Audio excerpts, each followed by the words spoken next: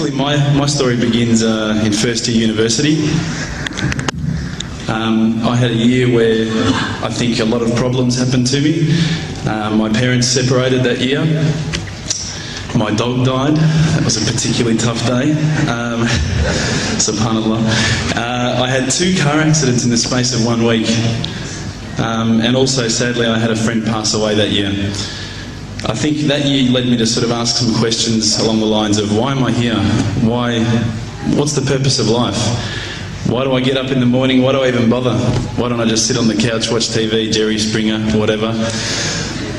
And I think I started to ask questions about, the purpose of life, and that led me to start to do a bit of a holy quest. Naturally, as an Aussie, the first thing I did was investigate Christianity. I had a few Christian friends, and I remember going to a church camp. It was one of the funniest camps I've ever been to in my life. Everybody was singing. I didn't know what the words were. I didn't know what they were saying. It sounded great. They had beautiful voices, but it just seemed really strange. And everybody was telling me how much God loved me, and I was thinking, God loves me? My dog died. SubhanAllah.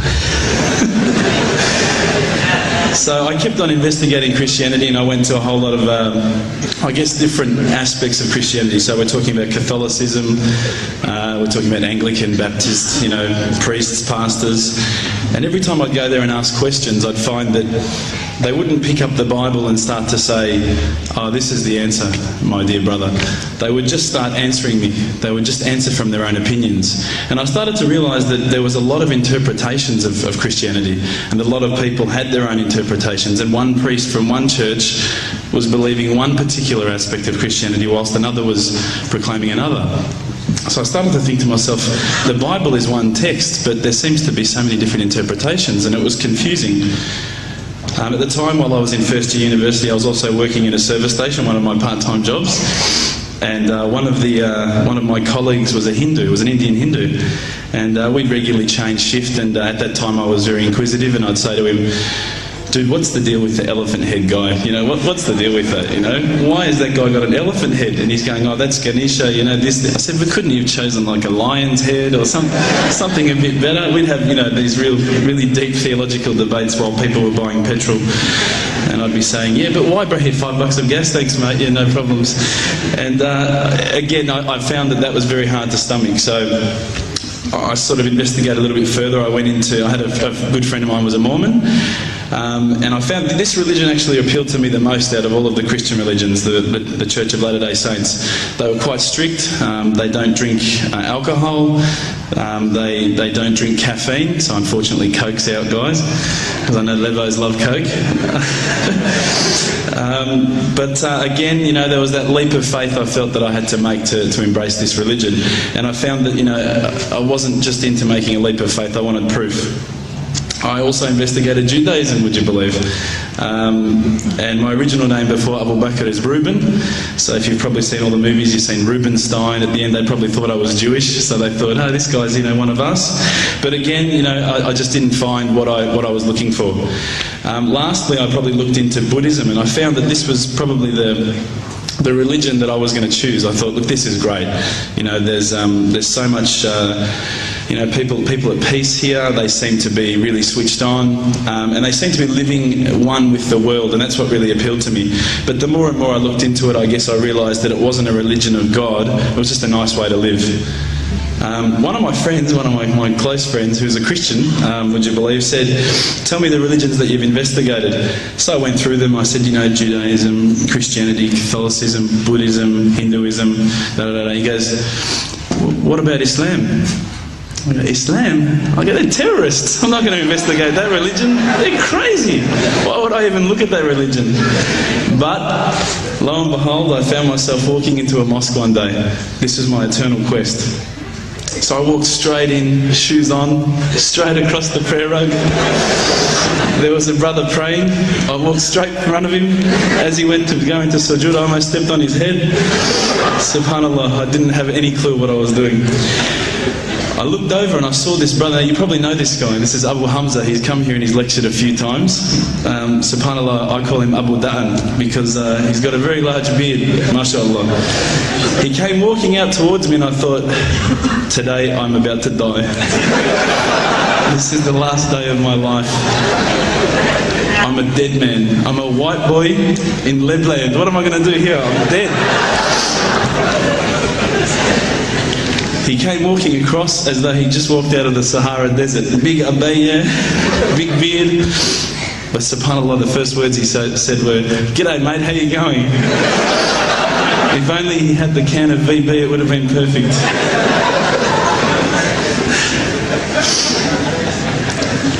SubhanAllah, I was very taken aback by his welcoming nature.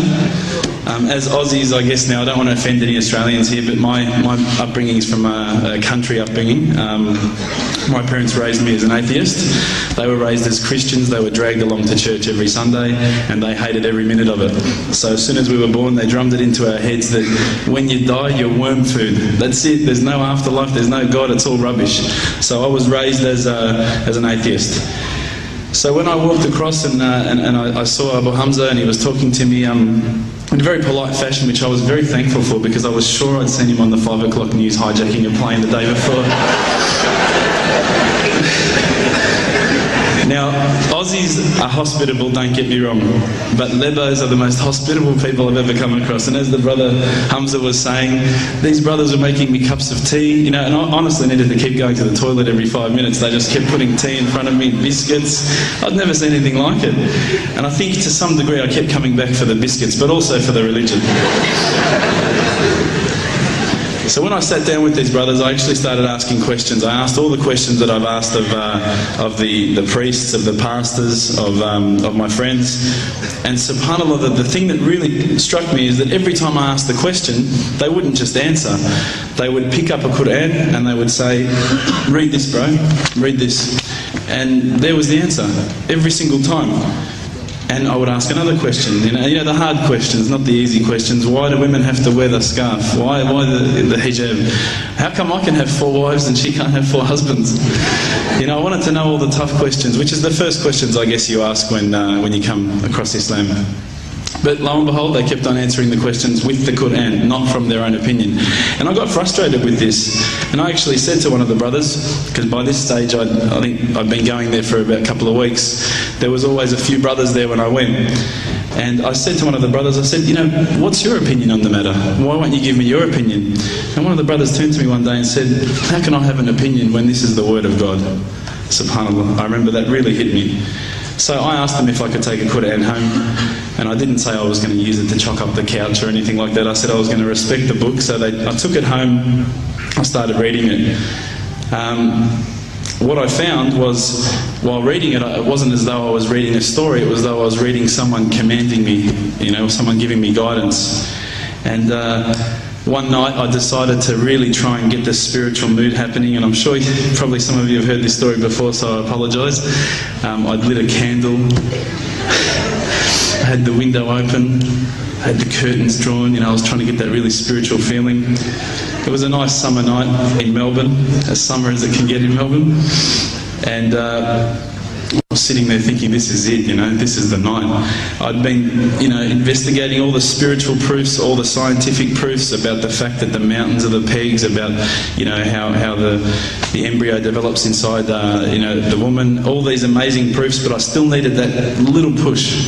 It's like I was on the edge of a cliff, I was ready to jump, I just needed a push. So I was sitting there, it was very quiet, I was reading Quran, I stopped. I said, Allah, this is my moment. This is the time I'm about to jump into Islam.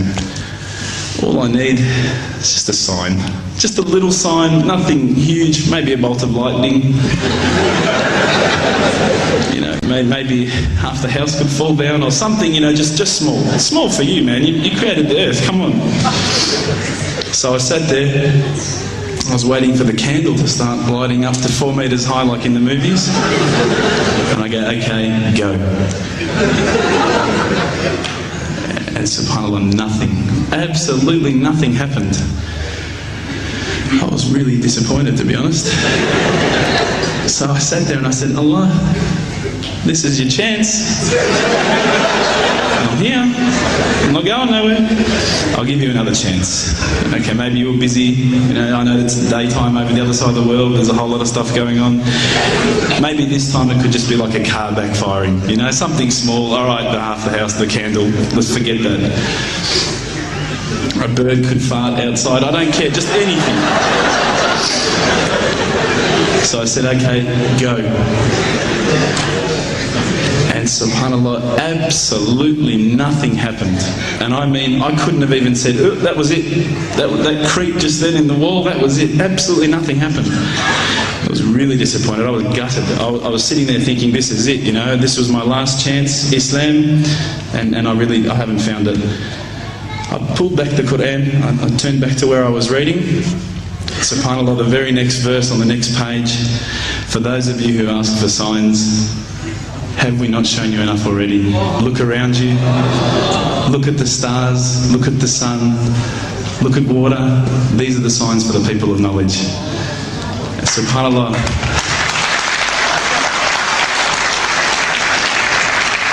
I threw the doona over my head and I pretended I was asleep. I was that scared because I couldn't believe how arrogant I'd been to want my own specific sign when all the signs had been there for me all along. The fact that we have this world, the fact that there is this creation, these are the signs for all of us. The next day I decided this is it, I'm becoming a Muslim. I've been investigating Islam now for probably about 6 months, to be honest. I went in and I said to myself, this is it, I'm going to make shahada. I had no idea what I had to say, I had no idea what the words were. It was probably close to Isha prayer, so it would have been, 7, 8 o'clock at night. I went in and I couldn't believe it. There was about 1,000 people at the mosque. I thought, subhanAllah, look at this religion. Look at how strong they are. It was the first night of Ramadan.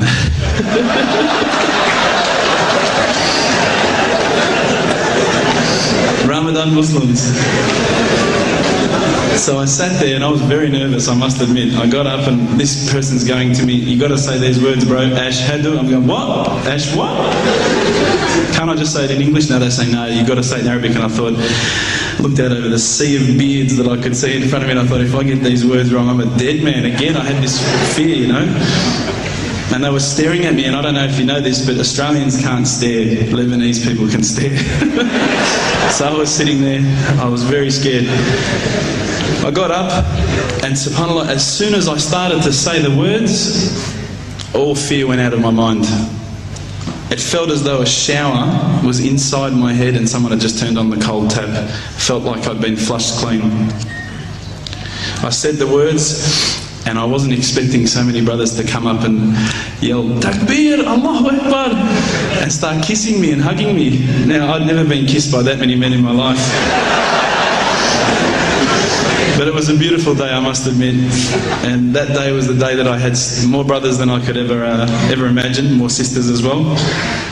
But I guess since that day I've never looked back. My family, I think, initially were very worried that I was going to be, I guess, a little bit weird towards them. They thought that I was going to break out the AK-47s and the grenades.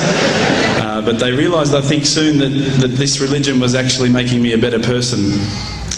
Prior to Islam, you're not going to believe it, I had a mohawk. I did. I had, I'm not going to show you any photos. I had army greens, I had the Metallica t-shirt, I had the cherry docks. I was shocking, right? I thought I looked great, but I looked terrible. And alhamdulillah, ever since then I look as good as I do now. No, don't laugh, please. But my parents were the first people to actually say to me once, which really amazed me. They said, my father actually asked me for the Quran recently, which I was really happy about. I always thought he'd be one of the hardest people to work on. But he said to me, ever since you've been a Muslim, you've been a better person. You're more reliable. I can count on you to come and pick me up if my car breaks down. Whereas before I go, Dad, I was drinking last night. I don't know if it's still out of my system.